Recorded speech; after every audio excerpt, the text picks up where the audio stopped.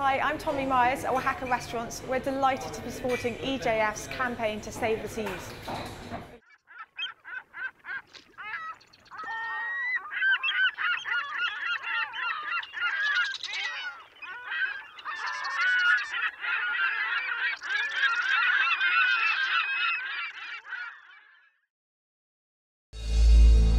The oceans cover almost 3/4 of the Earth's surface, and an estimated 80% of all life on our planet lives within them.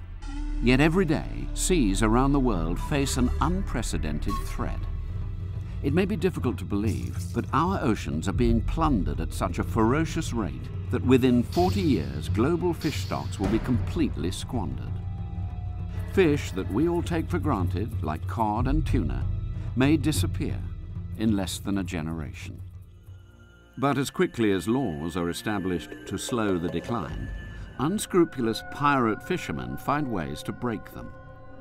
Illegal fishing is out of control and poses a massive threat to our oceans.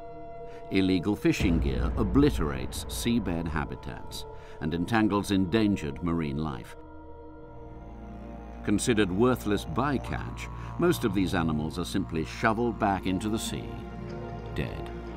The majority of pirate fishing in the world targets developing nations, robbing millions of the world's poorest people of food and income. Trespassing into protected waters, illegal vessels are wrecking livelihoods and threatening the lives of local fishermen.